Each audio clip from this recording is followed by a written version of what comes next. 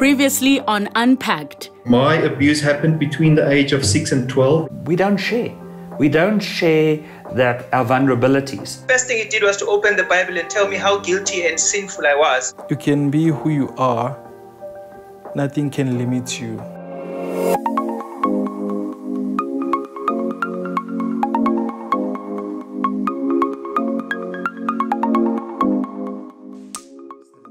I think the difficult part about your story is us having to acknowledge the role of church in rape and protecting it.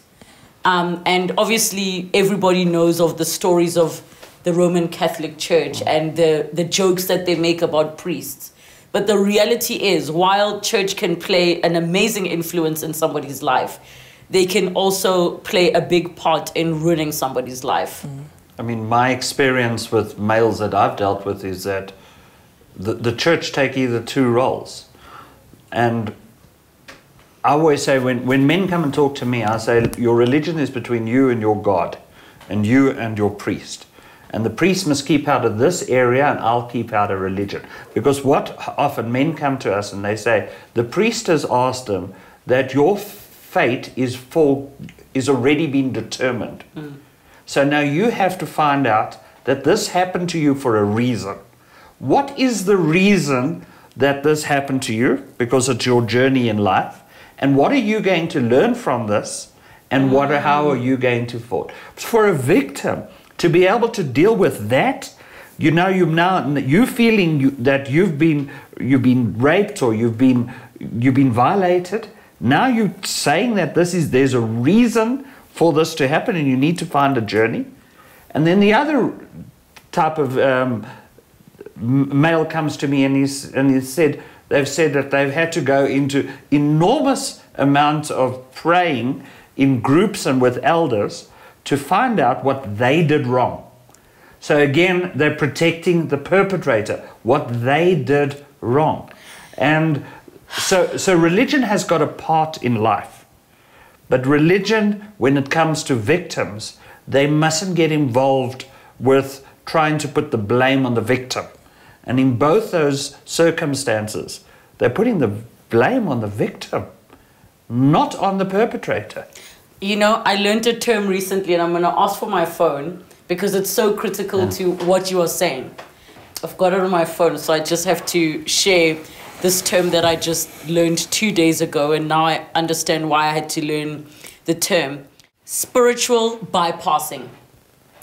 So I learned the term, thank you so much. The term spiritual bypassing is when you use your spirituality to not address other things. So, for instance, a person might be having serious psychological, mental, emotional things that are happening to them. But what do? Exactly what you say. Let's pray for hours. Let's search for the why, which, why impose that on a victim to now have to find a reason? Because then if you're looking at it from a religious perspective, you can also say, then why did God have to make it happen to me? You know what I mean? So the spiritual bypassing, it is bad. It is bad, bad, bad. It is, and I was so glad I learned that term. I just saw it by mistake on a YouTube video when she was like, this is what spiritual bypassing is, where now you want to cleanse, you want to chisam people, but you're not actually addressing the real issues that you're dealing with. Okuhle, what are you feeling, just sitting with 3 other gentlemen who've had the same experience as you? You're speaking about it, publicly for the first time. And your circumstances are different in the sense that it's almost like your HIV status became a catalyst to you getting to where you are. I'm learning a lot today. I'm learning a lot to be yourself and to speak out.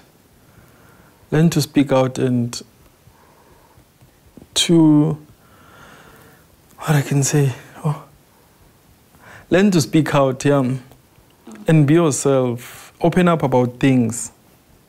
I want to jump onto the intimate relationships because, it's a different experience with family, with parents. You mentioned that you had fought with your partner that night.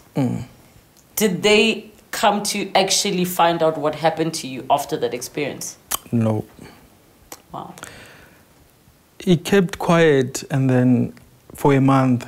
And then after checking up, after I went to check for my HIV status, and then I called him. I said, dude, this is what's happening. Can you talk? He said, okay. And then I started to open up to him. On that day you left me, Emelville, this is what happened. And then he blocked me. He said, why should I tell this story while tomorrow he's writing his exam?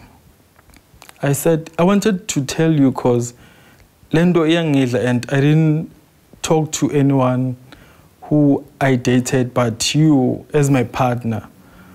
He said, and then, he started blocking me everywhere. And then since from then, okay, I tried to reach out to him via his friends, but still today, even today.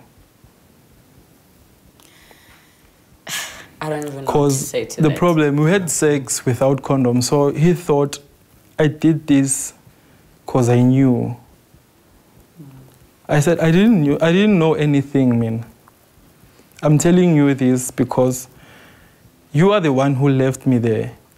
You were supposed to take me and drop me home at least, yeah, than leaving me where I don't even know, because it was my first time to be in Melville. I didn't know anything. It was my first time to be in a gay club. So I thought, okay, I will get help and get home. But this is what happened. I don't even know what to say to that kind of rejection. Have you found in your experience, Rees, that a lot of male victims or male survivors find that their partners reject them because they make it about them? I think it's all circumstantial in different circumstances. Sometimes yes, sometimes no. I think in this situation, the rejection is because he's probably blaming you. He's probably blaming you. You went home with them. Why did that happen? And his rejection is probably, he's trying to deal with his own guilt. With his own guilt. So in the males that I've dealt with, which is going back to your question, is yes, some of them, all right, partners have rejected them for various reasons. Some because they weren't trusted in sharing the experience with.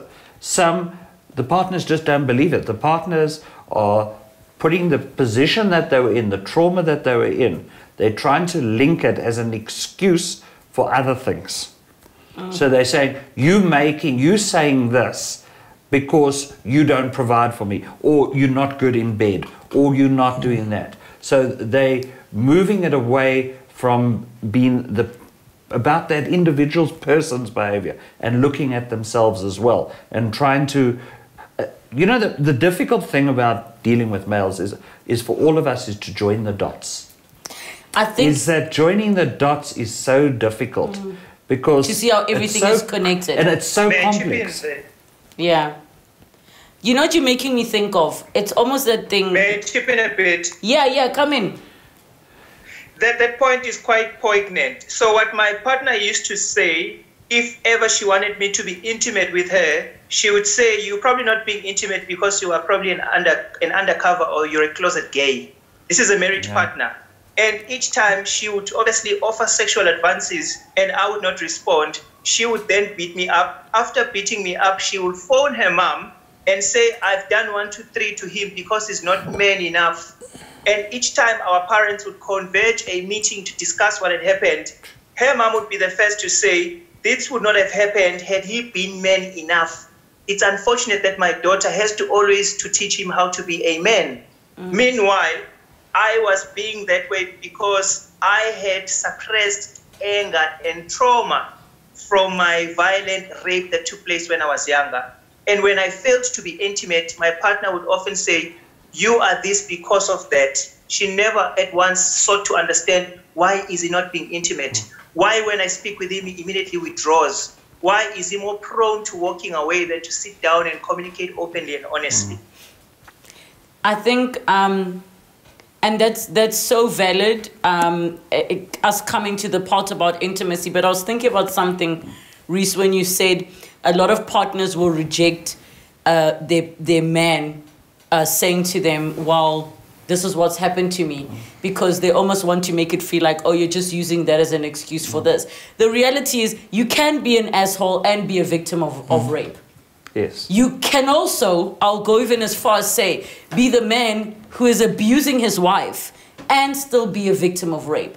It doesn't excuse your behavior, but it doesn't nullify the fact that you were a victim of rape. Am I correct in phrasing it that way? It's not an excuse. Yes. Any male survivor of sexual abuse or rape, whatever it is, whatever has happened in a male's life, it is no excuse to be able to perform and violate somebody else because of what happened to you. And I mean, it's that whole myth that often also comes up, is that if you were sexually abused or you raped, you're going to become a rapist. It's not always the case. I was going to ask you about that. It's not always the case, because most of the studies that were done about people who were sexually abused who went on to become perpetrators, most of the research done was done in prisons. So they've already been caught for some illegal activity, and that was their defense that they had used. The probability is that there is an equal probability of being, if you were sexually abused, going on to become an abuser, than if you were not. A lot of the manipulators, in Dirk's situation, I don't know the perpetrator, but in Dirk's situation, the perpetrator wanted the power and the control. For him, as a dentist in a small community and being so highly respected, for him, he was getting off putting the whole community and putting that falsehoods amongst all the community. That's what really stimulated him, the power and the control, that he can manipulate the community, the family, everybody around him. So it's about the power and the control. But going back, any male has got a choice. And it is a choice you have to make. If you were sexually abused, you've got a choice to keep quiet, to deal with it. You've got lots of choices in your life. But if you actually go on and become the perpetrator yourself, that is a decision you have made. Because being a paedophile, and lots of people might have thoughts about having sex with a young girl or having a young boy. The thought is not the illegal activity. The legal action is taking that thought and actually putting it into practice. Because pedophiles, it's not an instant decision. It's not an instant decision. It's something you've been thinking about for a while. long time, and reacting to it. In your situation as well, I mean, these guys were naked with a gun. It wasn't that the circumstances and the passion and the alcohol... It wasn't an opportunist moment. Wasn't, and it didn't happen. That, they knew exactly. And this is where a lot of the victims don't realize that the perpetrators out there, they had already identified you. You had a dispute, you were vulnerable. You don't know the area because you need help with Taxify to get. So they've actually joined all these little dots to actually say, here is a candidate. For them to have got home and gone into the home first, they were prepared, they knew what they were going to do, they had the gun, and they knew exactly what the modus operandi was going to be for. Because they saw the raw fights. No, because also it's not like two men who are friends out at a bar are going to offer to give someone a ride and then spontaneously decide in the house, should we quickly... I actually didn't think about that. And I mean, the reason I was touching on that thing of victims of rape becoming perpetrators, the person who shared the story with me served more than 2 decades in prison. And one of the things he shared with me is the men that go in there very young with limited sexual experience are now, you know, we all know the stories of what happens in prison. You'll have a man who is tied up because he couldn't buy his protection or kill for his protection. He's tied in the toilet, and everybody in that entire cell, could be 80 people, are invited to have a turn. So now this person is raped by 50 men and it happens over and over and over again.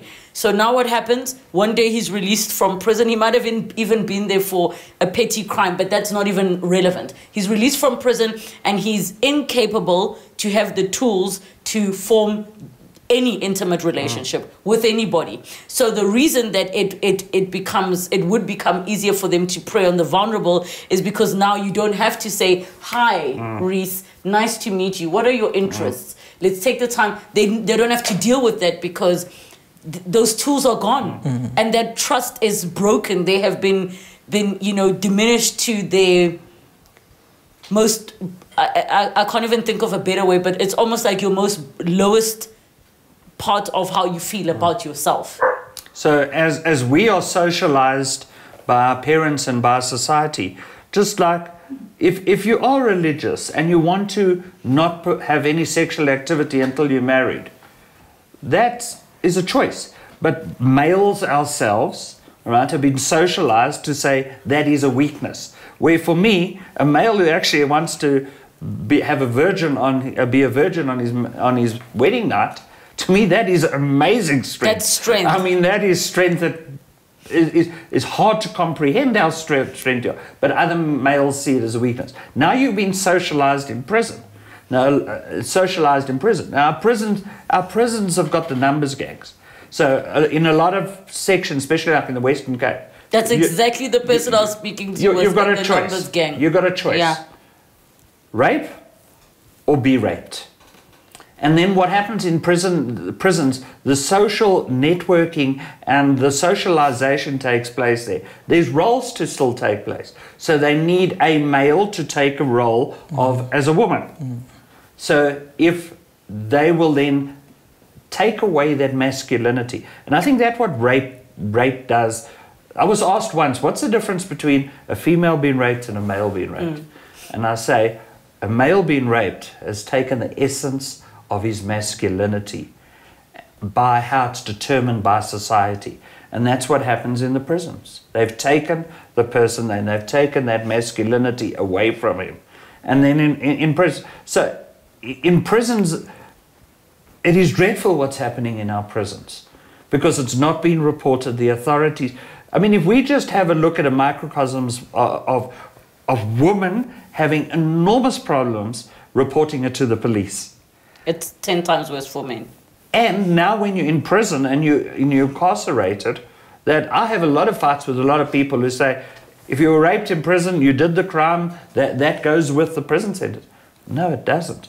Nobody under any circumstances, if you're in prison, if you were drugged, if you were absolutely intoxicated, nobody has the right to rape you. And I think even as males, I mean, I did a lecture once at a university, and they all thought it was very funny in the beginning because they didn't know who I was and all of that. And I was saying, yeah, it's a story about dropping the soap in the shower.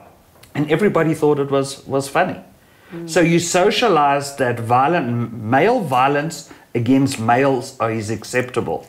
We had an advert on the TV about drinking and driving, where the guy used to say, hey, I'm looking for you in prison. And it was all that. Basically in saying that if you drink and drive and you land up in prison, you're going to be raped. Yeah. And it's acceptable. And everybody thought, what a great advert. But what you're saying is drinking and driving is wrong. But what you're saying is that if you're raped in prison, it's fine. It's fine. And this is the way as males. Males are violent towards each other. So we always, and for me, that is one of the critical issues.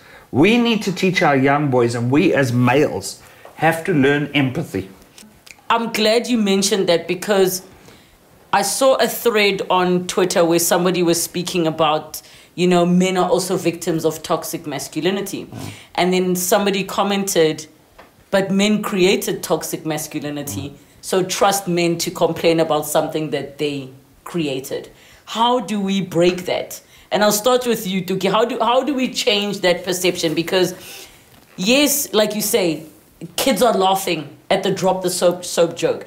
I see South African humor as masking trauma.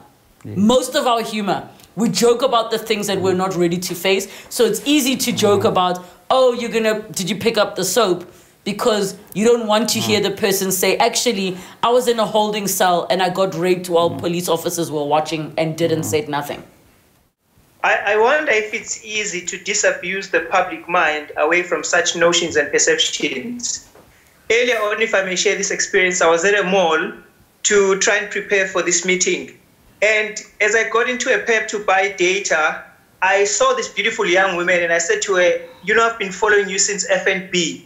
And she says to me, no, don't follow me, men are trash. And in fact, I'm an ardent feminist, and I believe that toxic masculinity is the curse of mankind. And I said to her, but you don't even know me, how can I be trash? And even before I said to her, do you know I've written about rape, I've published about gender-based violence, and I'm an advocate myself.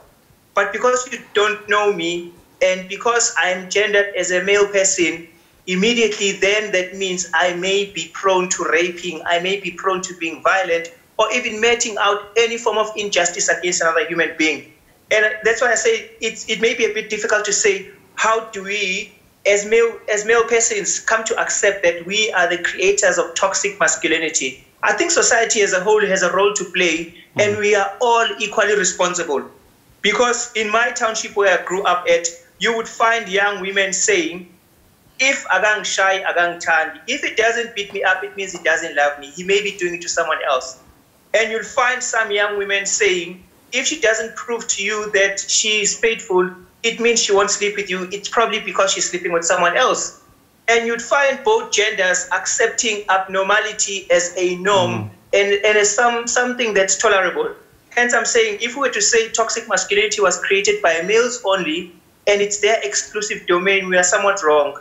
Females and males have a role to play, and I think each gender has to sit down and say, this is how I've been socialized, and this is how I perceive you to be. And the next can also do that, and we start a joint conversation. Look, it's not about women only being victims of femicide or being victims of GBV. We too are. Look, while one might argue, which is I think is a separate discussion, who created toxic masculinity, me being the feminist that I am, and the same person who will say women are the gatekeepers of all forms of patriarchy.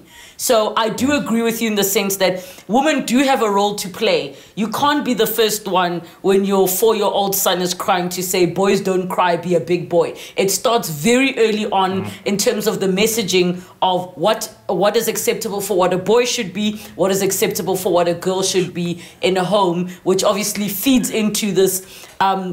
It's almost like the toxic masculinity is an ecosystem that is just living and thriving beautifully. Dirk, what has your experience been? I mean, you now are grown up. You've gotten a better understanding of your trauma, even though, like you say, you still find yourself triggered. You still experience flashbacks.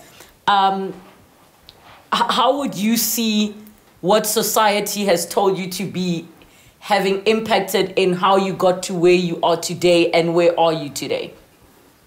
I think what I learned from what happened to me is I became a protector. My job also today involves protecting children, helping children that went through abuse. So I went completely and utterly the way that I need to not just help people that went through this, but stop this from happening. You know that saying, don't stop helping people out of the river, go up the river and see why they fell in. So that's where I am, and that's what my mission is today, to use my experience, what happened to me, how bad it was, to help other people and to get to the point of this, to stop it. Have you also been asked what was the reason this happened to you? Has that question been posed of you?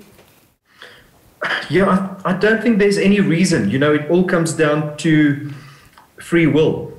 Humans have free will. So there's no reason that God allowed this to happen to me. Or I struggled with the church and God for a very long time. And it took a while before I turned back to God and the church. But I realized that it's free will. It's human sin. And that is not God that made something happen. You know, sometimes I do understand why a person would pose that question. If it's coming from the perspective of, I don't know if you've heard people say, oh my gosh, I'm a cancer survivor and the cancer was the best thing that happened to me. And they'll give their reasons. I got perspective. I appreciate my children. So I think that, and I could be very wrong, could be the reason that somebody says, there must be a reason this happened to you. We see survivors who come out and say, oh, since this happened to me, now I've changed. I appreciate my family more. Do you think, I don't know from your side, Okuhle, do you think that's possibly where that messaging might come from, of when you sit and do introspection? Think like, why you? Why that day? Do you have those messages playing in your mind? I do sometimes. I do ask myself, why me? But I'm glad with him. I have changed. I have become a better person now. Even though whatever happened, but I have become a better person. I want to do more for people and where I'm from, because I grew up in a hostel where you're scared to be yourself, where everything is happening there, you being judged and. So I want to change that. I want to give back to my community and say, thank you for making me who am I today. Rees, from your side, I mean, using the cancer survivor analogy. Yeah. I think that whoever's been through whatever trauma, it's how you process it.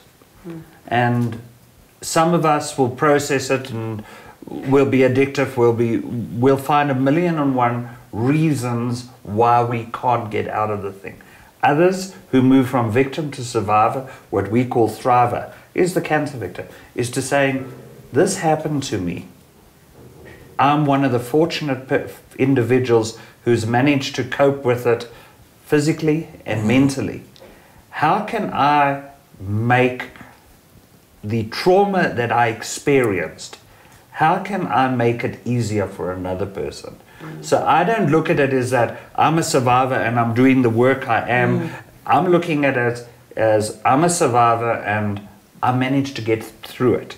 There's millions of people out there, men, women, children, who are not getting through their trauma. So if I can just help one and use my experiences and the knowledge and the skills that I've developed through peer-to-peer support, if I can just help one person and they pay it forward, we'll be able to do it. I mean, I always look at the elephant stories. I love it always. I use it overseas and they find it. The only way to eat an elephant is bite by bite. And the only way we're going to be dealing with this and my trauma. And also, it's part of the healing process.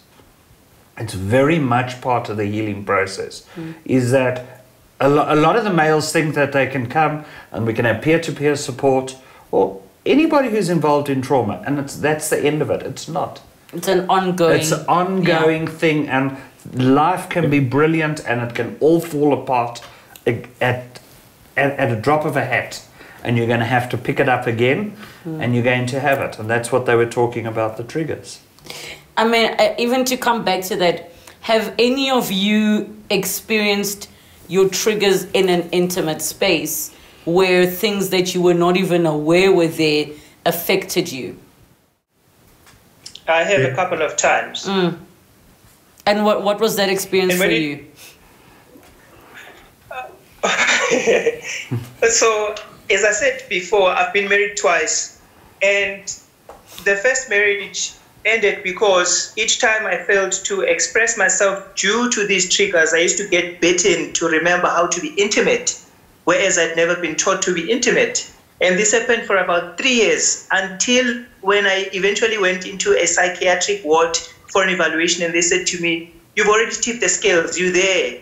It's just that you haven't started acting crazy, but you actually are crazy already. And the triggers for me would happen each time when someone would wear lingerie, someone would dim the lights, and someone would do all these sexually suggestive things. And each time it happens, my mind would go back to when the young girl came into my place without my consent. She slipped into my bed, stripped naked, started touching me and things happened. And my wife, who wasn't there at the time, couldn't understand why each time she would touch me, I would see the young girl and immediately remove the hand. Each time she would try to kiss me, I would think of the young woman not wanting to swallow the morning after pill. And each time she would ask, what happened? I would think of my friend who had organized this young woman not telling me the honest truth behind why he was leaving that weekend and how come on the Monday he knew what happened before I even confessed to him. So triggers do exist, and this is one of the things I say, it's the past that never passed it. It has never passed. I failed to be intimate. People see me and think husband material. They think a potential father figure, and they think an upstanding member of society. I am seeing myself as a hot mess. But I'll never tell them because nobody would believe me. I don't look like one. I don't act like one. But I definitely feel like one. Dirk, in your experience, your sexual trauma happened to you as a child. Did you struggle with intimacy as you got older and, were being intimate with your partners? Very badly, yes. I think my biggest thing was that intimacy was programmed into my mind from a young child that it's something that is wrong, that it's secret. Nobody is supposed to know about it. So it becomes a dark, ugly thing. And to train your mind that intimacy between two people that love each other is actually something really beautiful, took a long time. And on that note, it takes a special kind of partner that can work through this with you. I've also been married, I'm divorced. I've been with my partner now for about 6 years. It really does take a very special person to work through it with you, because to get yourself to realize that it isn't bad, it isn't sin, it isn't ugly, it shouldn't be hidden. It's a lot of work, not just for you, but for your partner as well. Okuhle, for your experience is 3 years ago. Have you found that dating and intimacy has been difficult with partners? For me, no. Because after 2018, I got engaged to some other guy too. But things didn't work out because the guy loved sex more than, and I was not that type at that stage. So every time we will fight about it and said to me, yeah, maybe I've slept with someone earlier. Because it's always at work, I'm always at home. Said, yeah, you were busy during the day and so we started being toxic in a relationship. Things didn't work out. And then I got another guy, same thing. Did you ever disclose to the man you're engaged to about your experience? Yes. So he never thought to himself, oh, maybe this is a challenge because this happened to him? Yeah. That's why I ended things, because it's all about him. It's all about him. What happened to me doesn't care. Even if I told him I'm not in a good space, he's going to say, yeah, you were busy during the day. And so I started to be toxic and fight about it. Rees, from the, obviously you work with many different male survivors. What are some of the experiences that they share with you in terms of challenges? From the three gents that we're speaking to, their response might not be the opposite, which could be promiscuous. Now you get the man who he's responding by, having sex everywhere with everyone and having zero emotional connections. I think the emotional connection is the important thing that in what you said, is that a lot of people think that intimacy, and a lot of the men who come to me, we again socialize to think intimacy means sex. It doesn't. It doesn't. And a lot of the men who are having intimacy problems, that's how they measure the intimacy. Intimacy is about the meeting of a mind emotionally. So you can have very intimate moments with very little touch. So a lot of them, or no touch.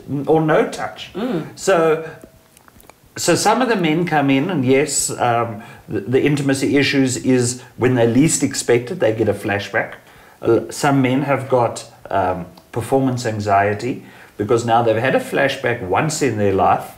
Now the rest of the times, every time they have sex, they're worried they're going to have that flashback again. So just we are clear about what we're saying. I understand what you mean by performance anxiety, but so we're clear as in when it comes time for you to be having sex with your partner, your erection is not happening or it's not even surviving the moment. It's not surviving there because they're worried about something that happened once. So now the other side of the equation is that a lot of rape, male rape, the victim and the perpetrator know each other. There's some connection. It's not just necessarily random. It can be, but most of the time. In sexual abuse of children, it is known to the individual and to their family. So there's an element of trust there, and that trust is broken. And sometimes men can't get that trust again. So they will be promiscuous, and because they don't trust anybody, they're having sex for the sake of having sex. But zero connection, Absolutely zero connection between themselves. The other side of the spectrum is the man who now is not forming any emotional connections, but is going around having sex with everybody. And because we have this perception of what intimacy is, they're not even aware of what's happening. No. So they're going to have, they want sex, and that is it. Nothing more, nothing less. And then the other men, other males could go into prostitution. Because they will go to a prostitute, they will hate themselves afterwards. But they want to relive that hate. That they actually hated themselves in previous, when they were abused or sexually violated. Why do they want to relive the hate? Because in my mind, when you said that, I thought to myself, it's almost like you're going to go the route of something where you are experiencing self-hate, but because you don't believe you deserve anything more than that. It could be because they're blaming themselves. A lot of men blame themselves. They spend their whole life blaming themselves. So even though they've gone through a healing process again, something happens and they blame themselves. So by actually going into that position of using a prostitute, and after the sex, they actually despise themselves. They're reliving something that has happened to them in their past. Because they also, as you said, they don't think they are worthy enough to have the affection of love by somebody else. Because a lot of the, in the grooming process of a male, they're totally groomed to believe that it is their doing, that they want it. And then you have the males who will actually go into some type of bondage, or they want some other type of sexual gratification because they find that nothing gratifies them anymore. Because that part of them is almost like numb or dead inside, so they need to go to the extreme. The extreme, and the extreme, they get the exhilaration, they get the feeling that they want out of that extreme. So every, as you said in the beginning, and it was rightfully what you said, is that every traumatic experience of everybody is different and has different consequences and different results and different outcomes. Can I ask a difficult question of all of you? Do you believe that women coercing men into sex also qualifies as rape? And I'll come to you last, Toki, because your experience, you've shared already. Dirk, what are your thoughts on that? Because a lot of people still have this perception that, men can't be raped. But I'm speaking specific coercion, as in me blackmailing my partner till he feels so bad that he does it. Would you consider that rape as well?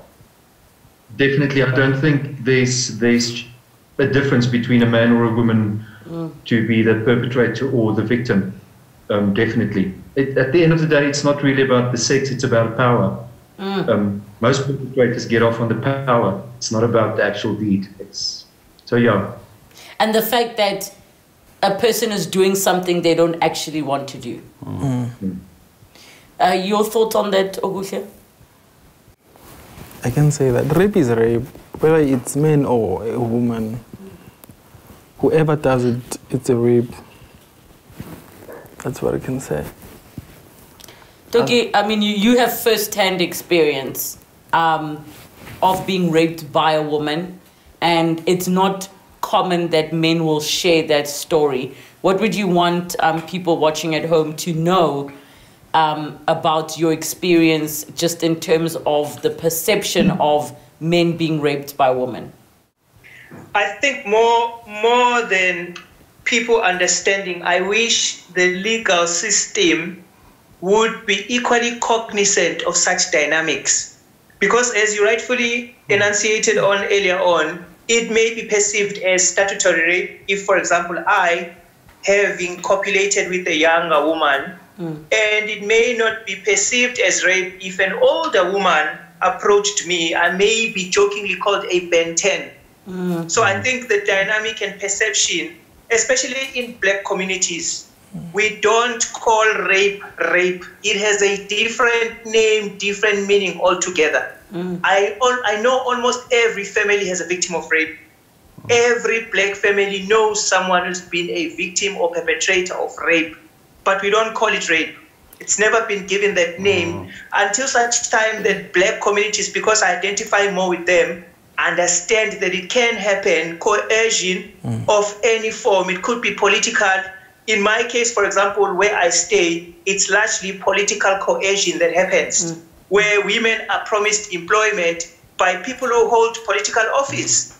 And it happens oftentimes because you've got so many entrepreneurs in townships, and also because religion is huge. You've got a lot of pastors who are accused of rape but hardly ever go to prison. You've got people who occupy high office in churches, women in particular, who are known to be abusing band leaders or band members or whoever has some role of eminence at church.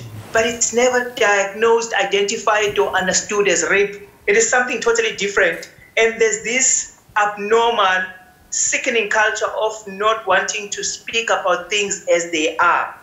It is what it is, but we don't identify it. As I'm saying, until such time that black society in particular understands that when you do something against someone's will, which is coercion or any other form of manipulation or blackmail, if the person says no, it means no. It does not mean try harder. I think what I struggle with, beyond the justice system itself, you know, if I were to call somebody to say, I just got raped, the first thing they're going to say is, what did they do? And already the responsibility on the victim to now have to explain already, I think, makes significantly less people willing to come forward.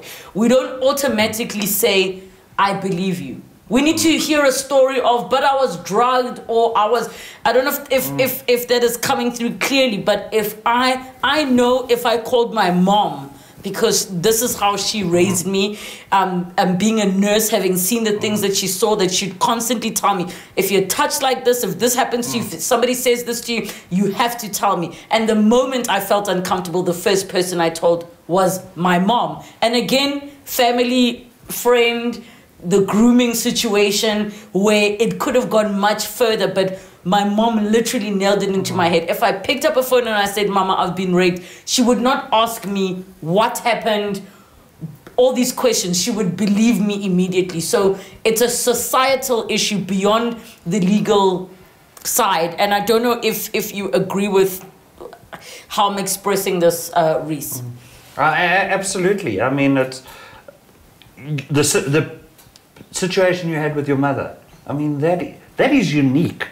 That is absolutely unique, because the rest of us, we tell women, we tell children, we tell young boys, we tell everybody, no is no, right? However, we do not empower our children to say no. We tell them to say no. But when a child says, I don't want to do that, you tell the child, you will do that because of that. Or because I'm a grown-up, which now instills into your head that if a grown-up says you must do this. So we have to equip our children to question. We have to equip our children to say no. We have to grow up and accept that we have to accept sometimes a child saying no. But also, just to add to what you were saying there, Toki, around the fact that you need to call rape what it is. Yes. A big thing that my mom taught me, I mean, people say, where did you learn about sex? I learned about sex from my mother.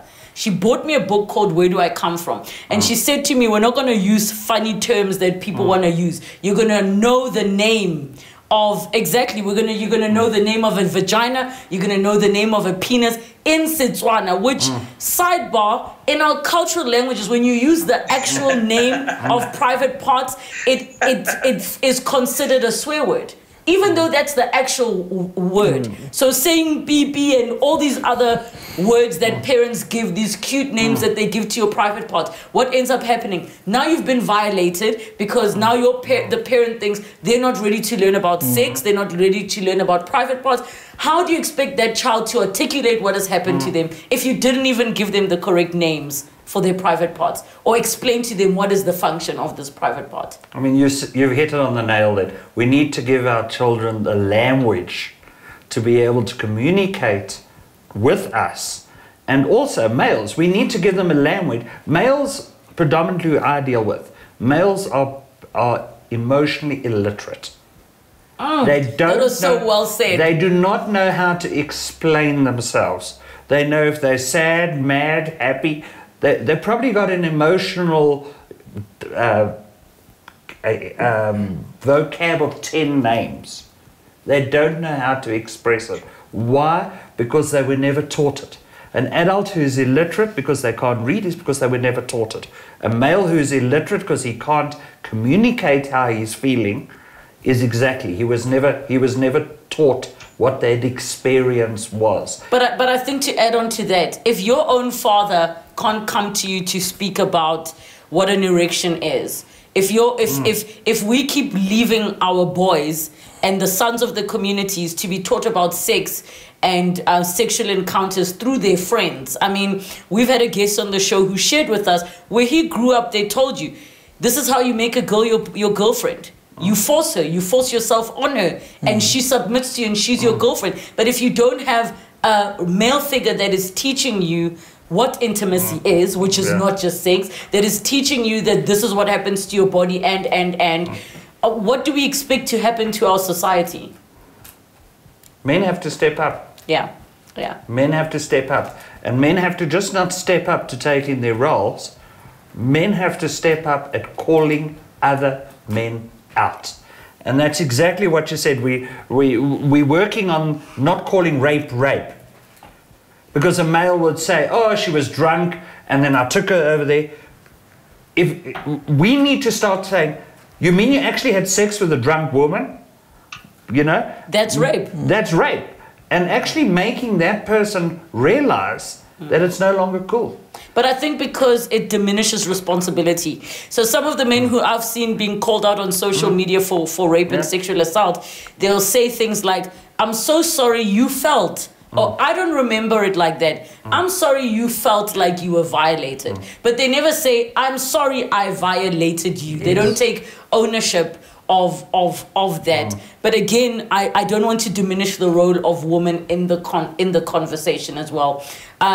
Gentlemen, just to wrap up, Dirk, I'm going to start with you. Final words for the guests watching at home and, you know, the young boy or the young man who may have experienced what you have gone through but has never told a soul. It's not your fault. It's never been your fault. And talking about it helps. Speak to someone about it. Toki, from your side? Well, I've had the privilege of enjoying a double whammy. One is surviving the traumas of rape and then also having to encounter the trauma of not knowing how to be a father once you've impregnated someone. And it's difficult because, again, we as a society would say to that person, you knew the consequences before you even did it. What if that happened because a male person was raped or they were coerced through means that they had no control over? And so for myself, I think I had to undergo a long and very laborious process of dealing with myself first. It's always easier for us to say men must do 1, 2, 3.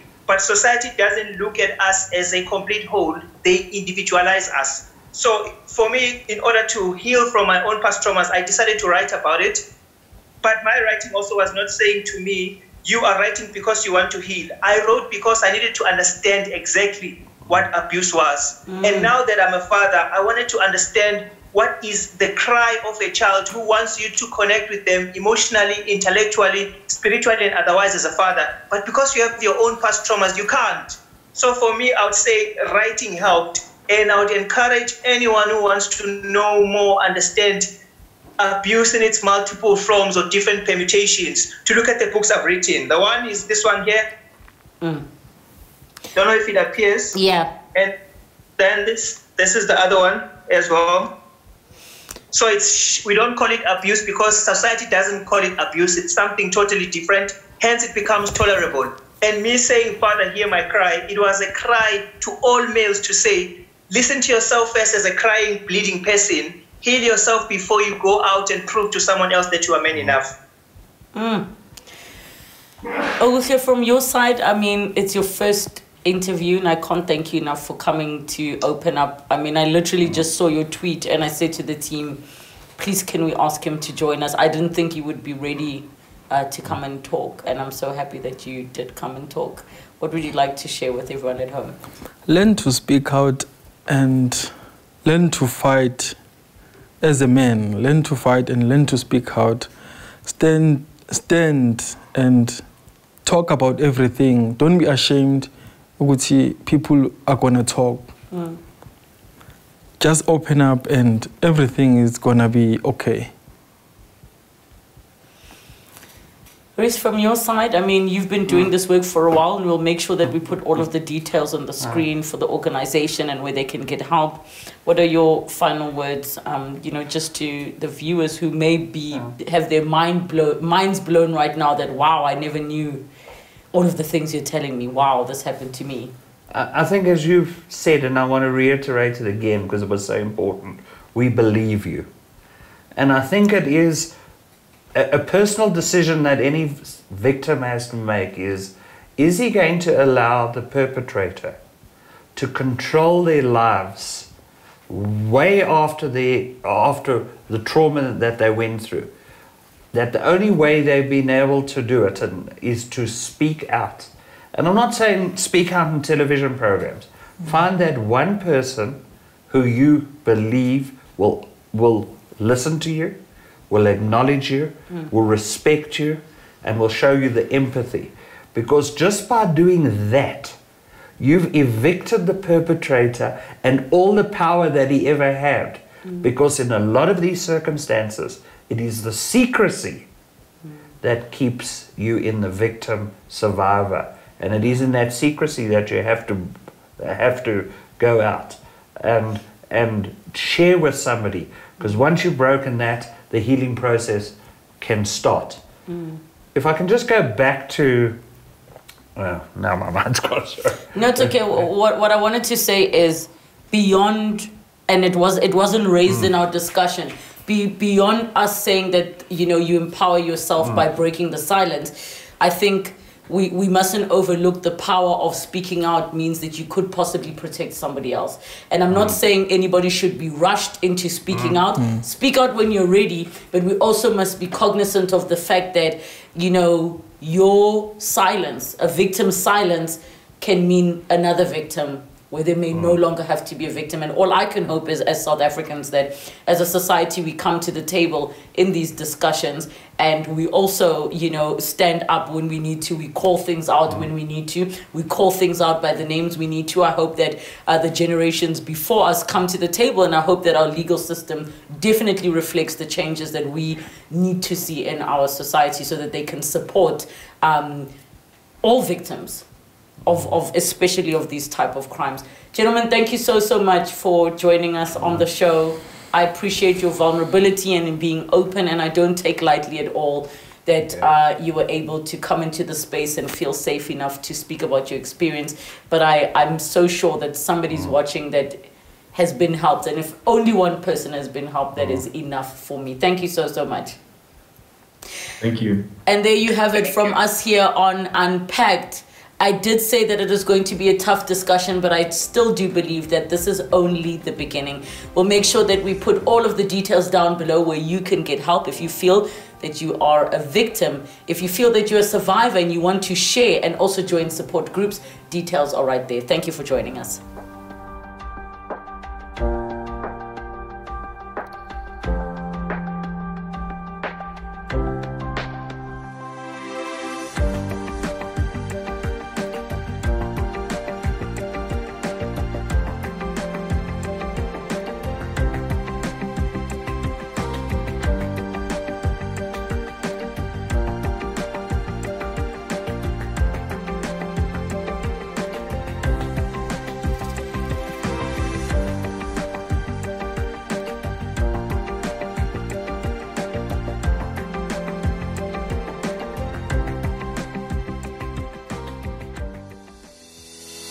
That's Unpacked with Relebogile Mabotja. New episodes weekdays at 5:30 p.m. on my YouTube page. Don't forget to subscribe. Television edited broadcast weekdays at 5 p.m. Open up with S3.